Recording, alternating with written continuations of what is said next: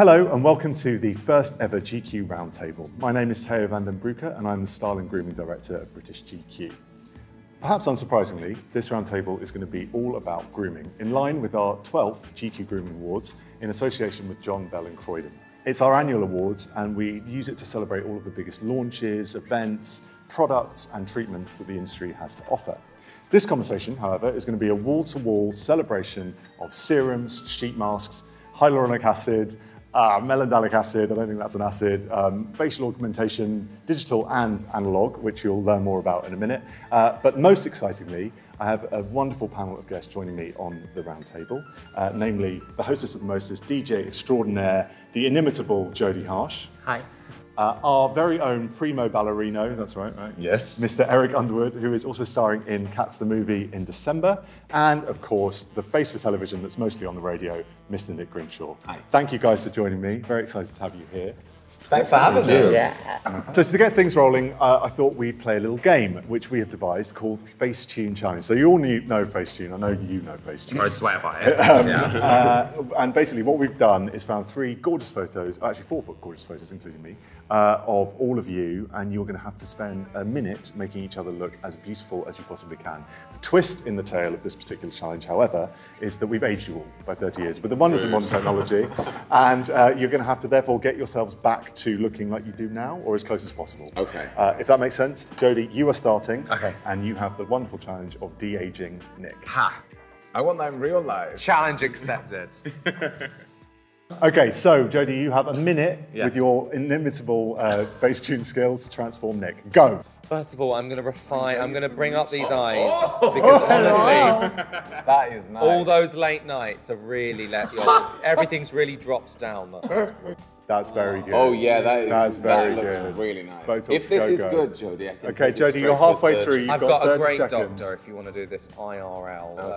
Those I think eyes. the neck. No offense to Jodie, I preferred my old face than before she messed with it, because I thought it all went a bit weird and like the cat lady. They look great. That literally looks like you now. I know. Should make your lips a bit bigger. Can I just make your lips a tiny bit bigger?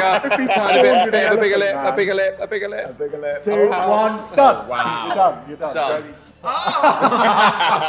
Oh, I look so The same. great. The same. Oh, baby, look at that. I thought Jodie did a great job with the FaceTune app. She's like a professional, which is fantastic.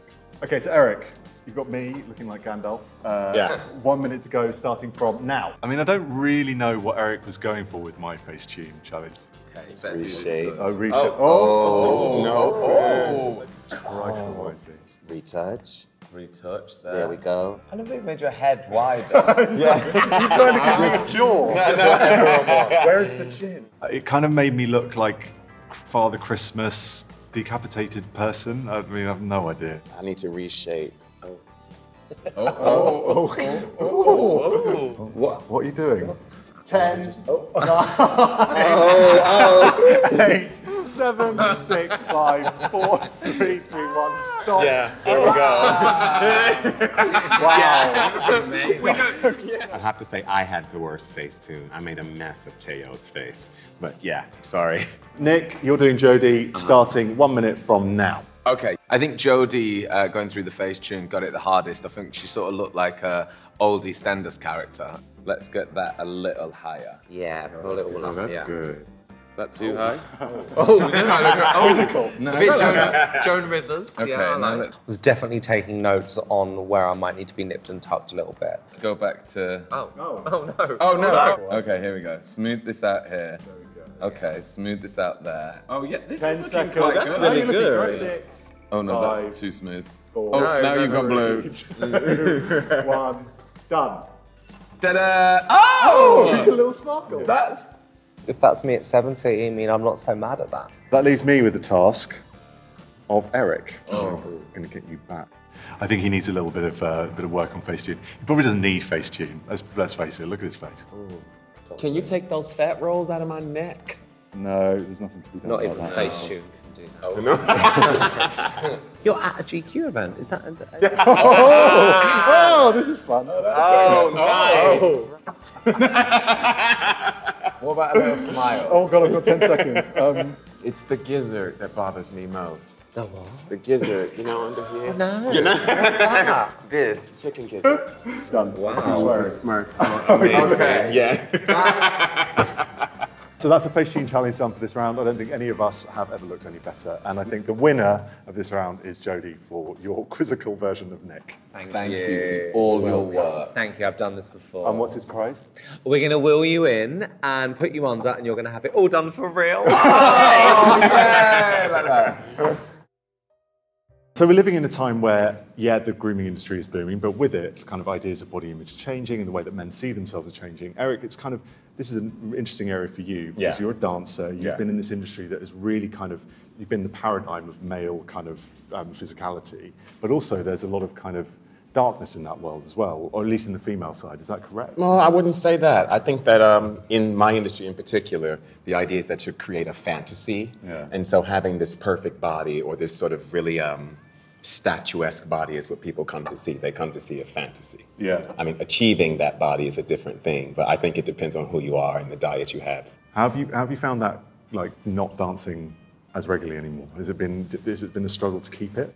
Absolutely not. I'm so stressed out about keeping it, so I go to the gym as much as I would have been in a dance studio. I feel like you see a lot more, probably because of Instagram and probably because of Love Island, like extreme bodies. So when you do watch Love Island, like I was watching it before I went on holiday, and I was like, have you seen what they look like? I can't go on holiday, like I can't take my top off, this is what people look like. But they've probably spent 9 months working on that. And like you said, it's so hard to sustain that. So I think there is a lot of unrealistic body goals out there for men. Or you look at like Ronaldo's Instagram, it's like, well, yeah, he's an athlete. He's like one of the best athletes on the planet. So that's why he looks like that.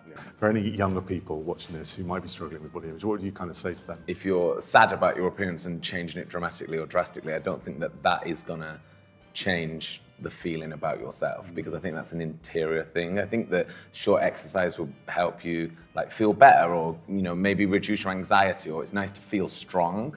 And I think they're good feelings, but I don't think that going to the extremities of like having a perfect body is going to cure your problems. I think also too, like acknowledging where you are naturally, what your natural body is hugely empowering. So there's been this big surge on social media, on Instagram, of these male beauty bloggers and vloggers, and there are lots of tutorials. That the Plastic Boy, I think, has a couple of million followers. He's huge. Do you think there's a kind of new shift that men are able to engage with that kind of side of the world, and is it an exciting development? Is that good? I think men are opening up to it, and of course, why shouldn't men wear makeup as well? Just little tweaks here and there, and you can do little bits to make you look more handsome with makeup. Why shouldn't men do that if women can use those tools as well? I think like when I've done TV or something, I've had makeup put on, I'm like, oh my God, I look great. And then there's always like the sad moment when you're at home and you wash it off, and then you're like, oh, that's why I really look like. And it looks like you got really ill really quick. Because like the boys in Love Island and all those type of boys, they're like totally like, they're like done. Right? They've got more makeup on than me. Are you wearing makeup? Oh my God, so natural. For this, you guys have all brought in your favourite products, and we have them housed in some lovely John Bell & Croydon wash bags. Your task is to figure out whose wash bag you have been given based entirely on the products that are within it. And I'm going to guess yours quite quickly. Let's get the wash bags in. Thank you. Kind of like Ratatouille, isn't it? Little mouse underneath. Okay. Fab. Let's see. Okay. Oh, I already know. The way we're going to do this, we'll go round from left to right. Jodie, if you can start. Okay. Let's have a look what you've got. So we have Chanel foundation, a mandelic acid 10%. I don't know what that is. It looks like some kind of peel serum or something. I think this is a floral hydrating mask. It's quite like a little old lady's wash bag, isn't it? I don't know who it is, but it's someone really old. I think this might be Nick's. Interesting. Okay, let's might move be on to the wrong. next one. Okay. Eric, do you want to have a little run? Yeah, sure, let's see. We've got organic Bulgarian rose water, anti-aging oxygenation mask, an energizing, super hydrating youth protector. So somebody's keeping really young. Yeah. A Japanese product that I can't read. I would guess it was you. I guess it was you. You have quite youthful looking skin. That's very kind of you to say. It's the lights. It's on the foundation. First of all, scalp conditioner, which I didn't know Was a thing. was a thing. Resurrection cream, head to toe nourishment oil, shea butter, and finally, styling funk. We all need a bit of styling funk now and again. I'm gonna take a guess this is Eric's because he's the one who's got most scalp on show. Well, I've only got one person left, haven't I? And given that we have Isle of Paradise Medium Glow Clear Self-Tanning Mousse, Midnight Saffron Fragrance, Vitamin C Power Eye Cream to someone who's got wonderful eyes, Freehold hairspray, it's got to be Jodie. You gave it away, babe. So, let's lift our wash bags and reveal whose is whose. Yeah, I thought as much. Jodie here. I was wrong. Nick. I thought Jodie's wash bag surprised me the most. I thought there would have been a lot more products, but actually she's able to achieve that glamour with not much. It's fantastic. I got Eric, I was right. You were right. The weirdest product in the wash bag challenge had to be the styling clay in Eric's bag, given that he has no hair and he bought a scalp conditioner with him. I mean, I don't know whether he just picked it up by accident, but that seemed very strange to me. I was wrong. So you got the little old lady? Yeah. So we're all of a similar age group here, late teens.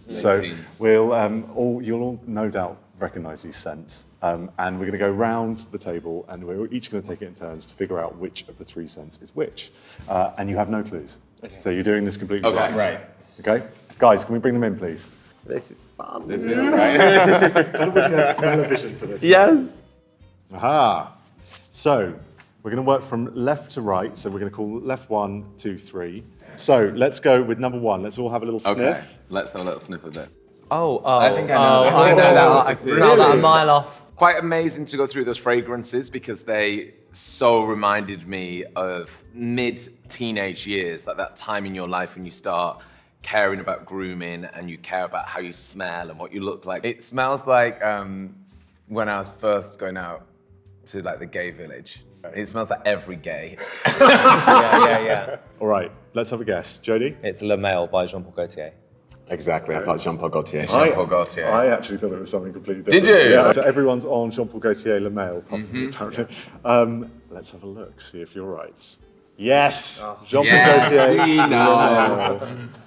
Next one. Okay. I have a feeling we might all have a little bit of an idea what this is based on the colour. Iconic. Gives the game away, doesn't it? I remember my brother used to have this. Yeah. And my older brother and I used to think it was like pretty cool to have this. Like, it's got to be Dupe. Dupe! Absolutely. Okay, time for the big reveal. It is indeed Dupe !Hom.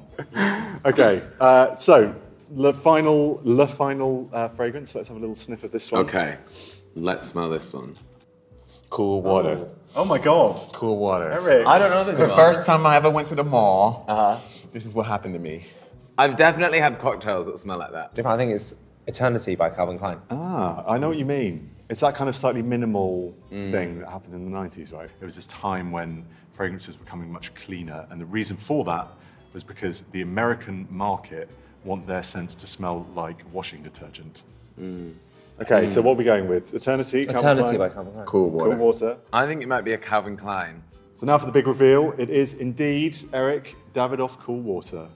Well done. We've got a lovely bottle for you waiting outside. You're taking all three. You lucky thing. You're going to smell amazing. We're going to talk about a slightly contentious subject, perhaps. It's surgery, and surgery specifically for men.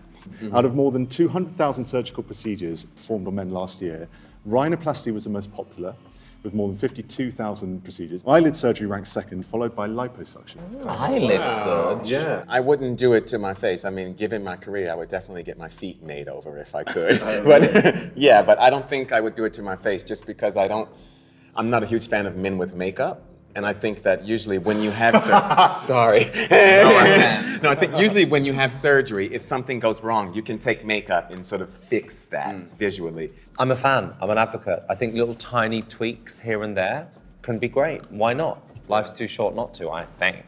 And personally speaking, have you had much done? Yep, I have Botox every 3 months, just Right. because I don't really like a wrinkly forehead. I have filler in my cheek. I have my jawline done to square off my jaw here, and I have a bit in my lips and a bit of my whole face.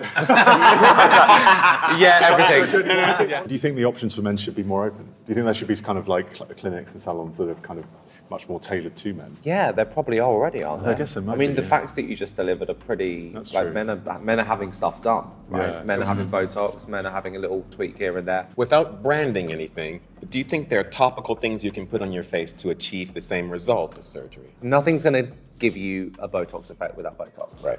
Things are going to help though. Nothing's going to plump up your face that much like filler will. Do you know what's become hugely popular is penile surgery? Yeah. I've seen that on TV. Everyone's talking about having these penis enhancements. And the first thing they lead with is saying, oh, I didn't have lots of confidence until I had this surgery. And then they have that surgery and they gain so much confidence that it seems to be effective. What, so it actually works? So actual surgery, it's not like a facial for your... No, I think they inject the penis to give it girth and length as well. With all of that, would you now have I don't know. I don't know. I'd be worried about it going wrong. I'm like, I have lines already, so I think that I've missed the boat on it. So I think if I all of a sudden was like this, Yeah, people are going to. people would be like, you look weird. Totally. Whereas I've never had a real motion. Yeah. So. Eric, have you been swayed? No, I wouldn't do it. I agree with Nick. I think once you sort of go too far or once you do something to change your natural appearance, people just expect you to look one way. Mm-hmm. So on this course, we're going to be talking about our worst haircuts, and for the viewers at home, what lessons they can learn from our past mistakes. So Jodie, I think we should probably start with you. Talk us through this abomination. Okay. I look great. So this is quite a long time ago. Now I've got hair on both sides of my head here, Yeah. and obviously now I just have like a big swoop.